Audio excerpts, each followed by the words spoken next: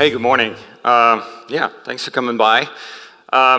This conference is all about sharing, and we already heard great keynotes where a common theme was sharing. Some people shared code. Kudos to Solomon for pulling this off live on stage. Some people shared experience. While Amazon does share code as well, not everybody I talk to is familiar with that, but we do contribute to, for example, the Linux kernel or the Zen project. We even have our own open source projects. Do you know that all of the ECS, the Elastic Container Service control plane, is available on GitHub? So you can go and check that out if you want. But my real focus today is not on the code. I actually want to share experience. Our CEO, Jeff Bezos, once said, there is no compression algorithm for experience. That means you really need to make all these mistakes to learn from it. Now, you don't have to personally make all these mistakes. You can watch others fail and hopefully learn from them. So, as Dan Kuhn pointed out already, Amazon is in this business for 10 years now. So, about 10 years ago, we started with the S3 service, the simple storage service that provided a blob storage on the internet. And now, shortly after, EC2, our Elastic Cloud Compute Service came. Now, I'm from ECS, as Angela pointed out. We learned lots of lessons over the past 10 years of what you can do and what you shouldn't do. So today, I want to actually share 10 lessons that we learned the hard way. And can I get a count here? How many of you have tried to build a cloud themselves? Can you? Yeah, it's hard, isn't it? You learn a bunch of lessons. So for those and the others, let's dive into this a little bit and see what mistakes you can make and what we can all learn from this.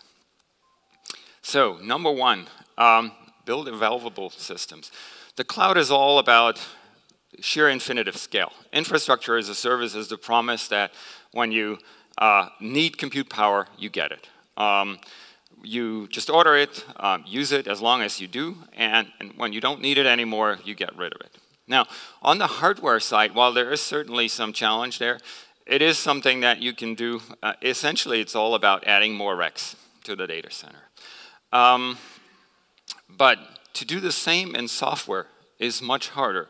Most people that design complex software systems, when they ask, do you scale, what they do is to think about some kind of worst case scenario. You want to scale for some dimension, and you know what?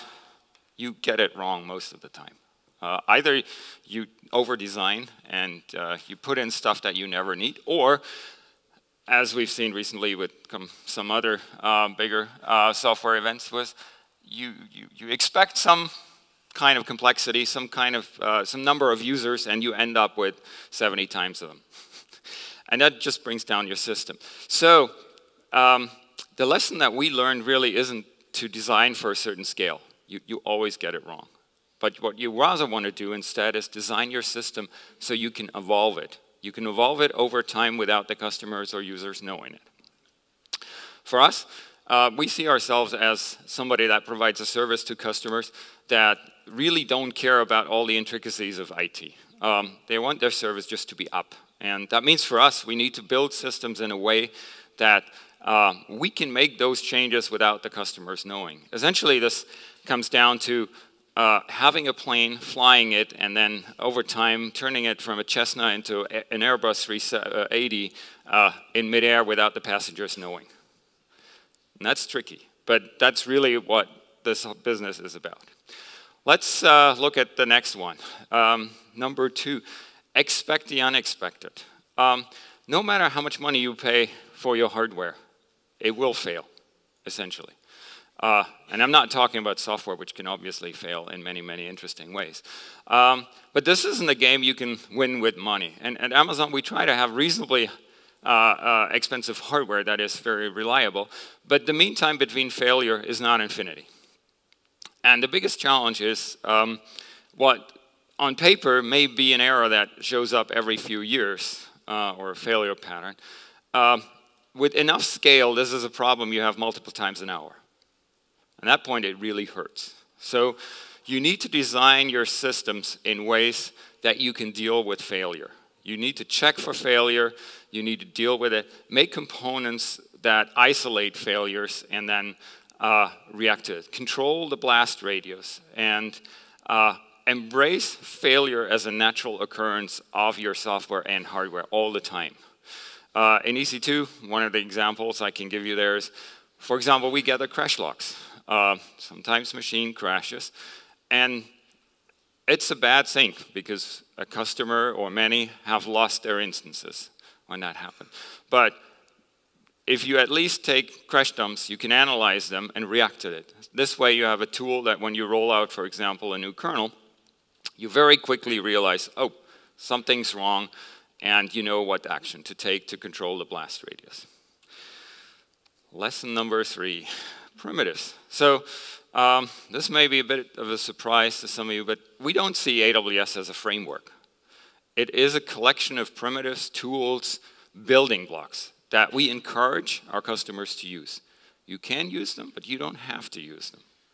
In fact, if you think that a partner or some other service provider offers a better building block for your need, by all means, use it. Let me give you an example there out of the EC2 world. We have our own operating system, Amazon Linux. It's a default. Every time you launch up an instance, if you don't make another choice, you will get Amazon Linux. We really work hard to make Amazon Linux the best operating system you can run on Amazon EC2 instances.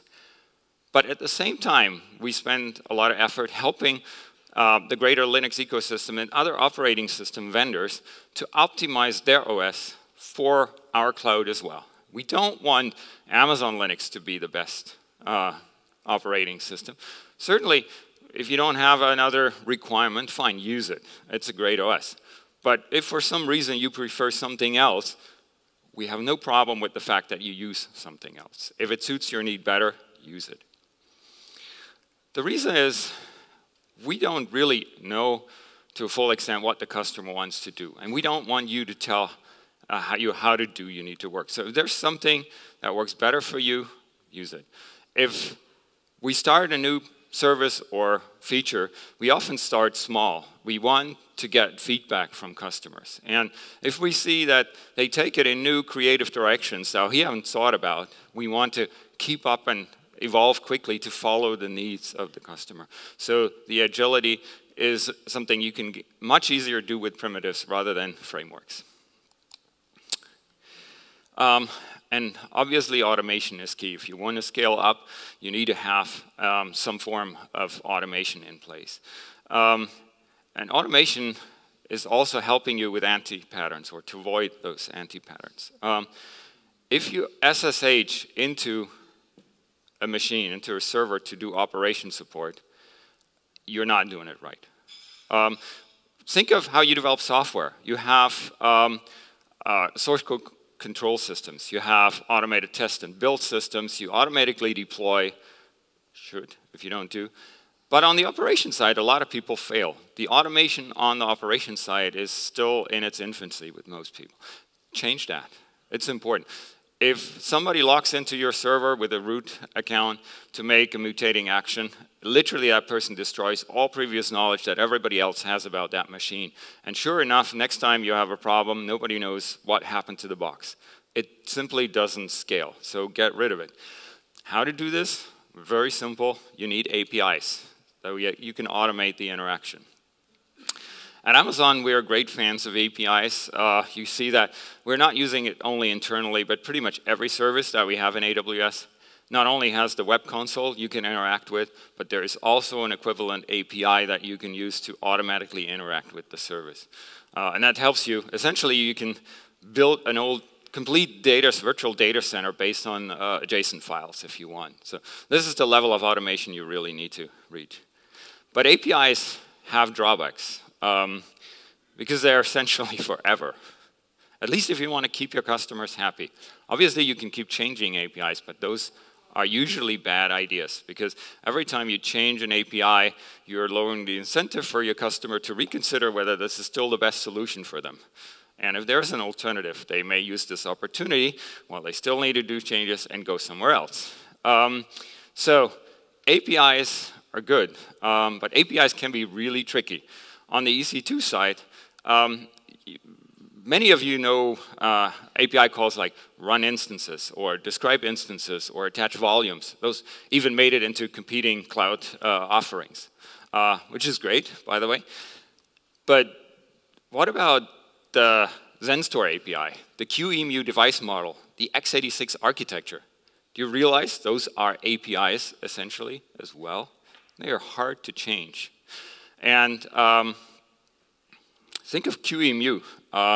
If you change the device model, there are certain operating systems that now think, oh, great, I'm on a new computer that I haven't been registered on. I need to re-register. If this is an automated service you just want to boot and take customer calls, it's really great if that machine stops and asks you to re-register the OS.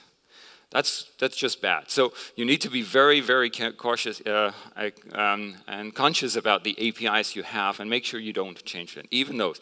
In the QEMU case, we were forced to essentially fork QEMU because the upstream QEMU went and made changes to the device model, which we didn't want to have in our code because it would have exposed customers to suddenly a new API that cost pain. So those are the kind of price you need to pay, even though I really didn't like that decision. Know your resource usage, another fairly important lesson. And this may be trivial, but what you really want to do is offer your service at the lowest possible cost to your customer. But you still want to be operationally profitable. So understanding all the costs you generate, you have, is important to setting your pricing model. With S3, when we launched, it was the first service that I said earlier, we had one of those mistakes. S3 is a great service. You can store any kind of binary blob on there and retrieve it again. So we said, okay, we charge you for the storage space you need, and we charge you for the bandwidth you use to do transactions. It turned out that some people found S3 very, very useful to host little thumbnail images for stuff they sold on eBay. Now, thumbnails are relatively small, so what we found out that the traffic costs and the storage costs were comparatively cheap, but the frequent calls to our APIs generated a significant cost factor for us that we hadn't taken into account. So we had to change our pricing model to also include call rates. So this is one of those lessons. This is what customers hate, by the way, if you later on change cost model. We really learned some lessons there. If you change your cost, lower your prices. That always goes well. Don't try to increase prices. Okay, next topic is obviously a very important one, security. The cloud business is all about trust. If you want customers to do serious things on your cloud, you need to be able to establish that trust relationship. If they don't trust you with their data and their company often because their services rely on you providing them all the time, then you have a problem. So how do you get the customer trust? You can make all kinds of promises and they may or may not hold in the end. But what helps a lot better is if you can give the customers the tool to generate the confidence that they need. Security is obviously a key thing. So if you design your systems from the ground up with security in mind, and that's a process we have. Hang on. Yeah, sorry, I got confused here. If you design your systems from the ground up, it is important that you get the security team involved in the design, watch the implementation, and then do the sign-off. And also do regular check-ins with the service if you're still secure as it evolves over time. And often security is a hard trade-off. In the EC2 world, we learned that really the hard way. I pointed out earlier that we are really very interested to not have scheduled downtimes. Customers really don't like that. It's very disruptive if you have scheduled downtime. So we don't have that. Yet, the hypervisor and the kernel sit between the instance and the physical hardware.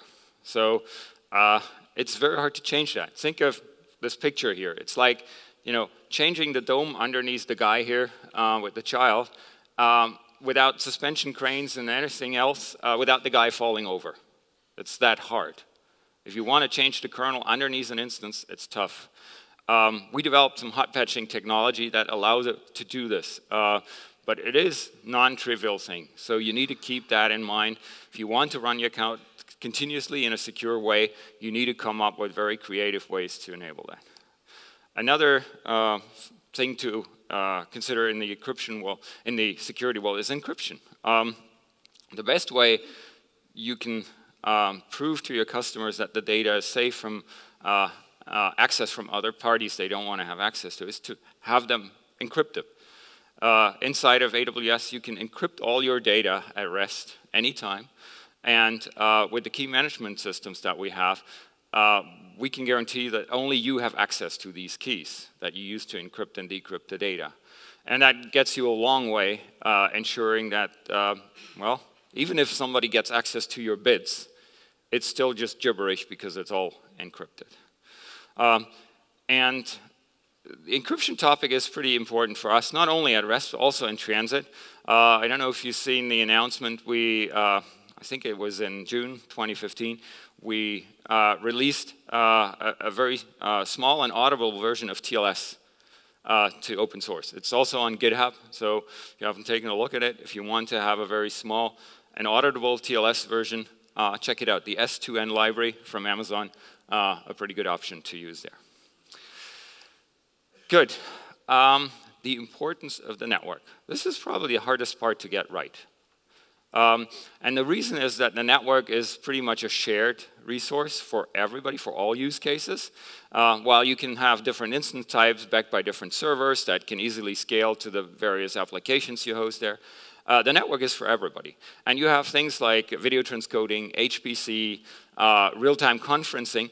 They all have very unique requirements and often contradictive ones, especially if you throw cost into the mix as well.